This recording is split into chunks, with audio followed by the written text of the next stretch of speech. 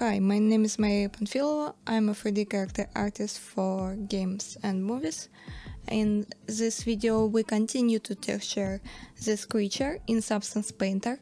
On the previous lesson I showed you all layers of the face, and we now continue with the body. So with the body I took all layers from the face, duplicated them. I didn't use instance a lot because I didn't worry about seams, so I could just duplicate layers and tweak them, and that's fine for me.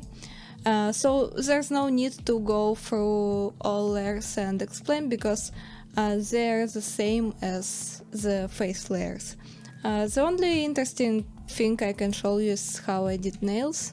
On the render now they look like that, and we can divide the nail by many elements that combines together and gives the effect. This is how the fingers look without nail layer, and the folder with nail have that many layers. And starting from base, it's just another color layer with roughness adjustment, so the nail properties usually more glossy than everything else, but not too glossy because we don't want to make them shiny. And I guess on the render they're a little bit too shiny. I wanted to decrease that on the edits. I put the transparency into 50% because I want to see the skin color underneath. The next layer I would call nail color variation. I painted this layer with color, just indicating some variation with warm color. Maybe put it to overlay. I'm adjusting it a little, and select brighter color. If we take a look at the reference, we can see lighter areas and more reddish areas, so I wanted to see some variety on colors within the nails. And another good example of that, the next layer called nail bottom. This is a half moon shape at the bottom. You can also see it on the reference. Pretty recognizable shape that sometimes it's not that obvious, but still lighter color at the root. So just also painted a mask to fill there and created it really quick. The next layer is nail tip. Same thing, paint mask on fill layer, and we see that the color of the tip is different. Again, checking with the reference and see that it is also really common thing that tip of the color will have different color. The part that contacting with the finger will be warmer and this will be colder. The next layer is bumps, and here I used material from Substance Source, and you see that those bumps behaves as vertical lines, which is also very typical for nail. We can detect those lines on the reference. Of course they are very subtle and maybe I exaggerating it too much, but for the effect, for some style, I really like to do that. In Substance Source you can find this fingernail material, and it have both diffuse and bump map. I only use bump and paint color by myself. So just download the file, copy it to this path, admin documents algorithmic substance, copy it here, and I put this folder into my bookmarks on the left, so I have it all the time and with very quick access. Now I can find it in material by searching by name.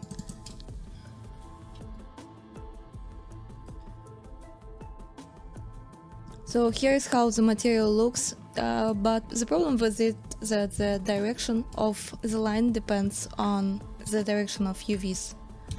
So if we look how the nails place on UVs, is they're all placed into the same direction, it's a perfect situation, but if not, you will need to adjust the nail direction into each nail.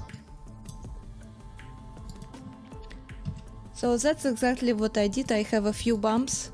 One bump is looking to the top by triplanar projection, and the same layer but with another placement I put into some nails that looks horizontally like this one.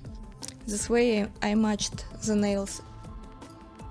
The next layer is dirt, also painted layer in between this white part of the nail and the nail itself.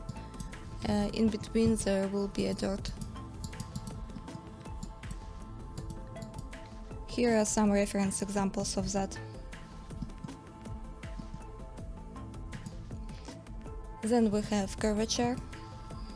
I showed it many times. I fill layer with curvature, and it fills the crevices with darker color, and for fingers I think it's very relevant to do, and I even can do it quite strong.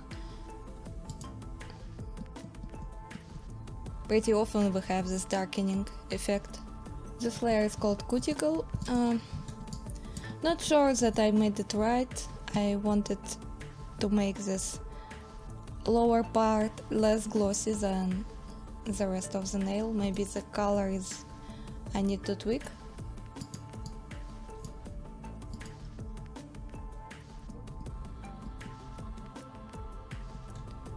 And basically I wanted to create this lower dry part, but maybe change the height, maybe it will help a little.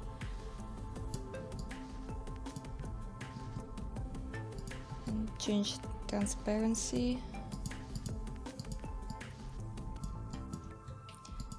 And I think cold color will work better.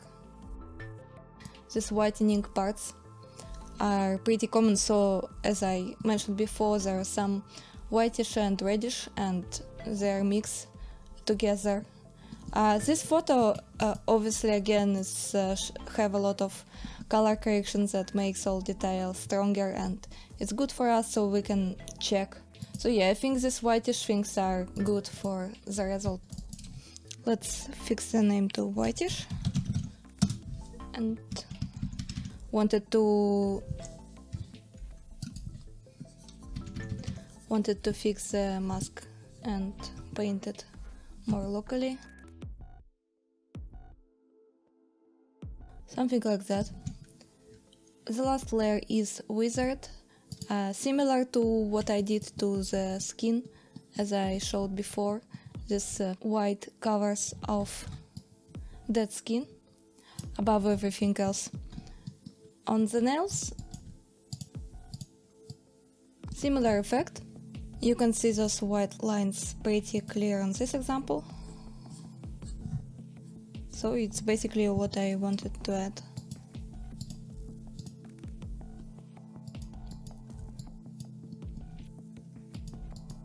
I wanted to make stronger this red area around nails, and why it's below the folder, because it goes outside nails and the skin comes redder around nails.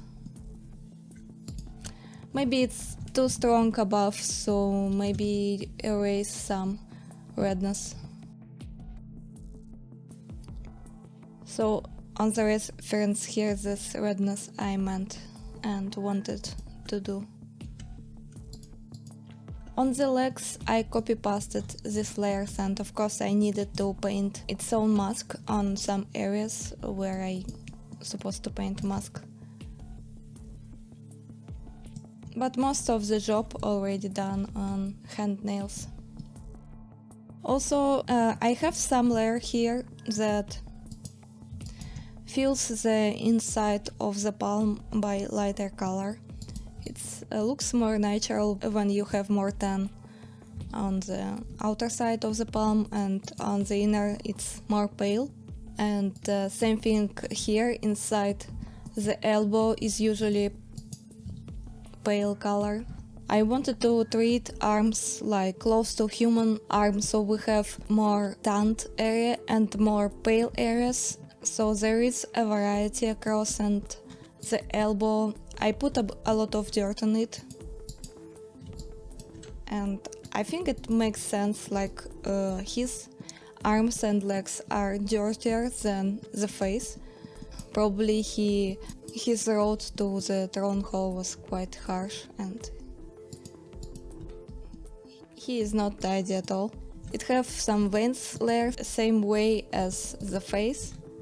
The leg have a variation of color. You see more tanned area on the top and more pale area at the bottom, and obviously it's because he's wearing some kind of a shoe, slippers or sandals, and usually here will be a very pale area and fingers goes to red.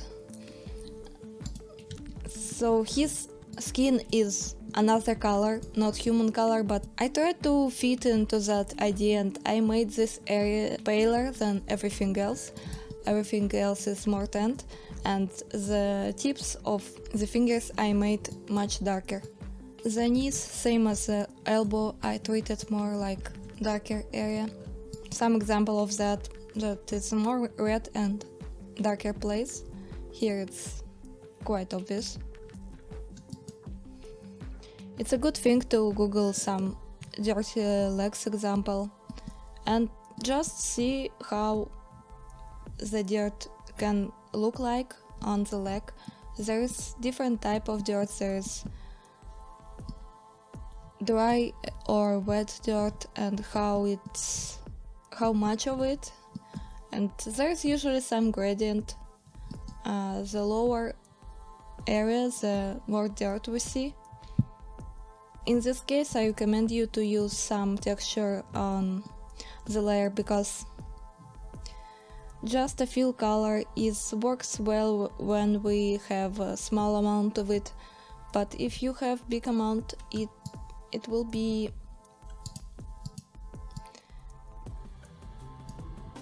look unnatural that all dirt have the same color. So I recommend you to find some texture and in source and use it as a base and mix it with the mask.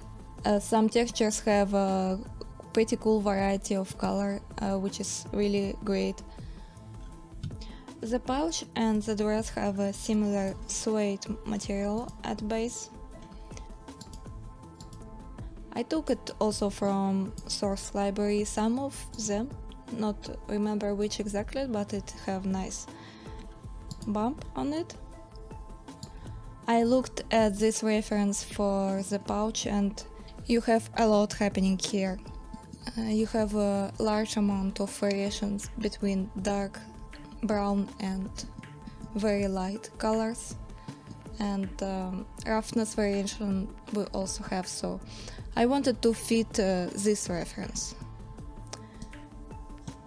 To do that, I mixed a lot of layers into the main one. This one is the inner side of the material.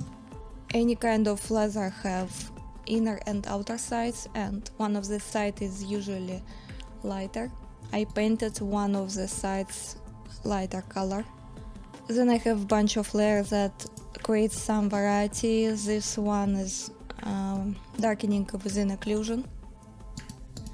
Maybe make it stronger a little. This one is brighter and makes more saturated areas on some random places. It's distributed by grunge mask. The next one is similar, so brighter, lighter area that goes into some random places like that. To things like that I can also add some bump, but be careful not to make it too strong.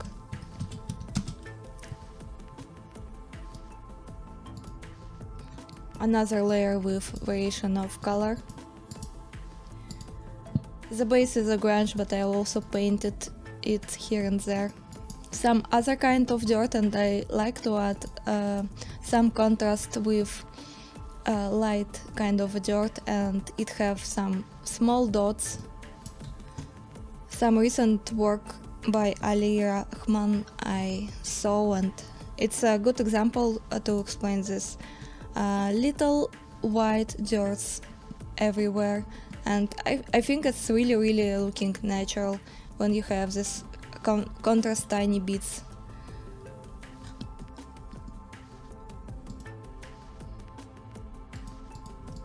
Fabric edge, very typical for suede to have this corners, lighter areas.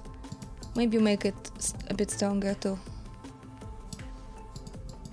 And of course it should be a cavity based generator that use some cavity. Most of generators that I use, I don't make them from scratch, but I go to Smart Mask library and choose something from here, and if I want I tweak it. Another light edges mask but different color gives more variety. Some other color variation which have purple tint on it, just not to make it too orange, but introduce another color tone to it.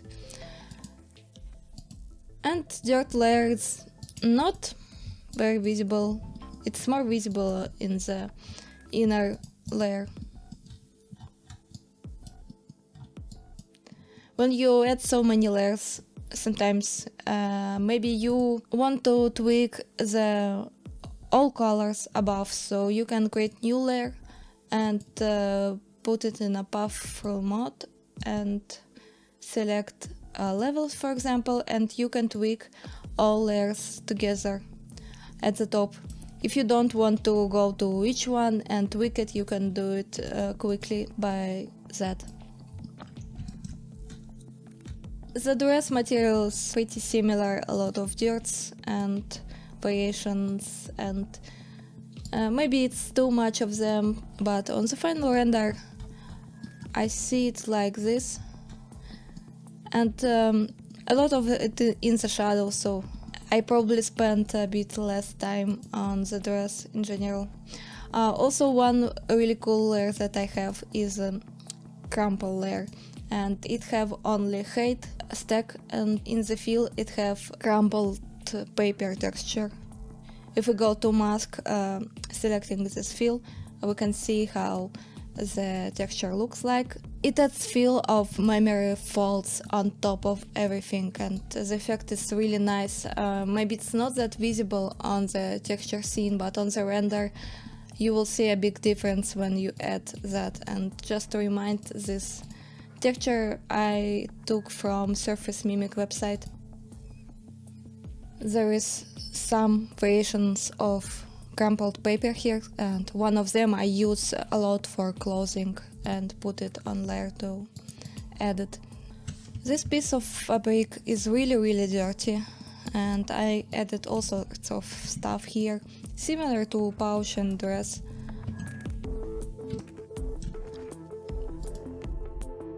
As for the reference, I used things like that, and I want to drag your attention that it have diffused variations of color that are very smoothly going from one color to another, and also it have some sharp bits. So I think it's very important to do both and mix diffused variations with sharp pieces. It's what makes the material really interesting. And of course, diffused and sharp, both of them should not be always random, but more often they are placed on top of some sculptural areas. So if you use a cavity and occlusion mask to them and generators, it will be more natural looking effect. But with that, also using some random distribution is also very good. The base of this material is a wool woven fabric. You can find it on the source. It's good that you can switch color of both direction of threads. You can make it two-colored, so you pick color 1 and color 2, and the roughness also can be contrast and the bump looking good. And on top of that, same way, I added a whole bunch of variations that makes it more interesting. This one is on by curvature mask, gradient mask, and this one have darker roughness, and my idea was that the area of clothes above the head will be a bit wet and dirtier. Maybe it's blood or something else, not obvious blood, but some kind of dirt. Another bits of dirt with bump on it. Another contrast color, so there's a mix in between blue and purple, and I wanted to play on the contrast in between these two colors. So usually I pick some colors and play in between variety of that. You can take a look at this clothes from also Dark Crystal TV series, and there's a variety of blue and purple here. The overall feel of the cloth is blue, but you can also see purple tones here. It's not uniform, there's a lot of happening here, and there's also contrast lighter bits as well. And there's also pattern which makes it even more interesting, and the pattern bits have yellow in it. Yellow color, orange yellow, is opposite to blue, and they works really well together. Only thing that is important is to make one color is dominant onto another color. In my case, purple is more dominant and blue is only in some places. So these are contrast bits of light color. Maybe increase the contrast more, make it more visible. This is called leaks, and on leaks I usually create overlay or multiply layer with darker roughness, and it's another roughness and color variation. Crumple layer, as I showed on dress, same thing, have a texture that makes everything more crumple. You can always check that on normal plus height plus mesh mask, how it looks. This was barely visible. I think I should bring it up more and maybe paint it somewhere else, because the effect is pretty nice.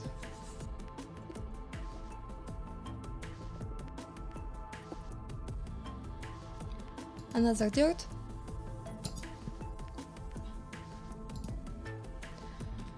Another bump layer that not very visible, but it's more like a noise to the main bump.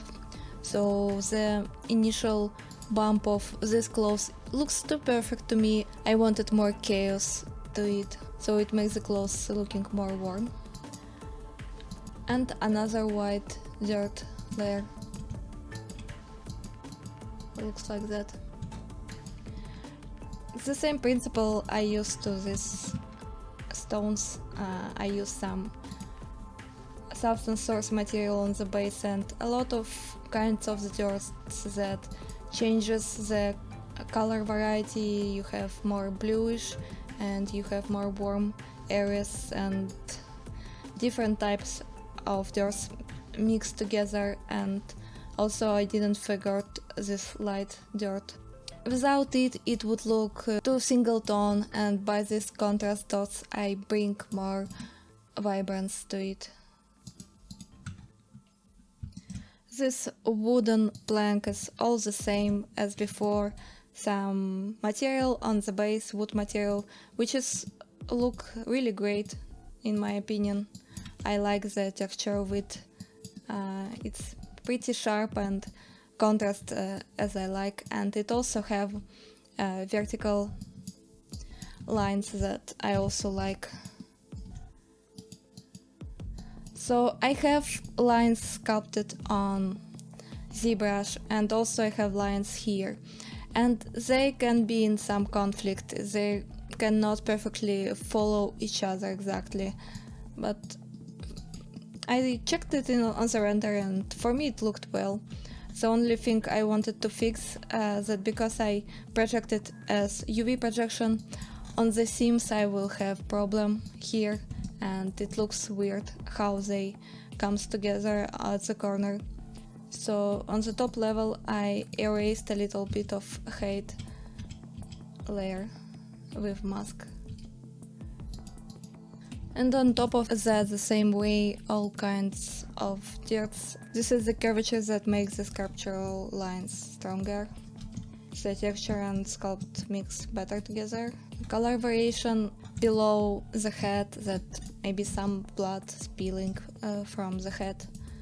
And the first layer is the diffusion transition, and second is much more sharp and strong. So two layers work together. And also lighter contrast dirts that make everything more vibrant. I only didn't say anything about head, but the head will be in the shadow and we don't see it much. I brought up some random shader to it with some dirt and height variations.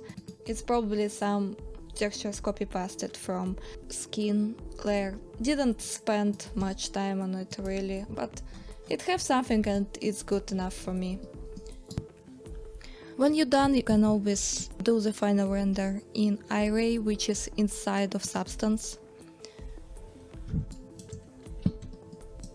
It takes some time to warm up, but once you already open it, it opens pretty fast. With my new NVIDIA RTX graphic card, it works really fast. I almost don't need to wait to see the result. There is some restrictions in iRay that I don't like. First of all, it will only open the size of the texture that you have in your viewport, and the maximum size that you can have is 4K, and I like to export it in 8K. Another restriction is how subsurface scattering look. I don't really like how the skin with subsurface look. Maybe it just needs a different way to set it up. Also in general, I like that in Maya I have more control to set up lighting and everything else. So I prefer to render it in Maya and Redshift. This render is a very good way for me to check the values if they are right or wrong, because the result is definitely will be closer to Redshift than viewport view. And sometimes I just open it and see what colors are wrong and fix it before I export it. In my portfolio I have some work that I did in iRay in Substance. It's these guns from Dawn of War 3. So it's a small props with low amount of textures, and the look of it was just perfect to me in iRay, so I didn't need to export it to Maya and set up render there. But the work like that I'll definitely want to export into Maya and Redshift. Let's see how the performance works when I have render open. So graphic cards work for around 10% and the memory is half full. So I guess there is not too heavy scene and it doesn't use all abilities of graphic cards right now. So on the next lesson we will be exporting all textures into Redshift and check how it looks there.